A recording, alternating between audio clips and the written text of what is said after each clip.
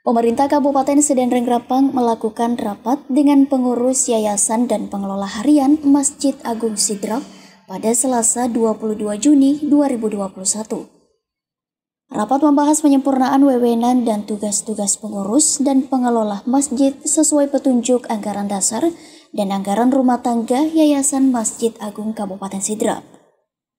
Rapat dipimpin Sekretaris Daerah Sidrap SUDIRMAN BUNGI di ruang kerjanya lantai 3 kantor Bupati Sidrap. Hadir dalam rapat tersebut Kakan Kemdak Sidrap Dr. Muhammad Idris Usman, Asisten Pemerintahan dan Kesra Andi Faisal Burhanuddin, Kadis Kominfo Haji Bahtiar, dan Kabakes Rapat Riyadi.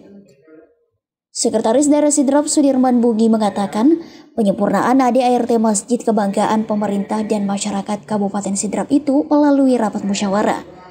Karena periode kepengurusan ini sudah selesai sebelumnya dan kita akan menuju untuk pemilihan pengurus yayasan. Terlebih dahulu kita sempurnakan dulu anggaran dasar dan anggaran rumah tangganya.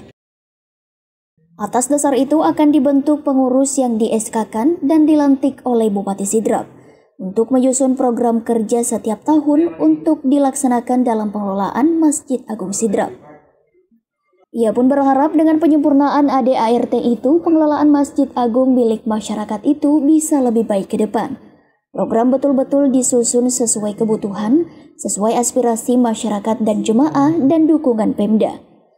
Dari Kabupaten Sidrap, Erwin Parolai mengabarkan.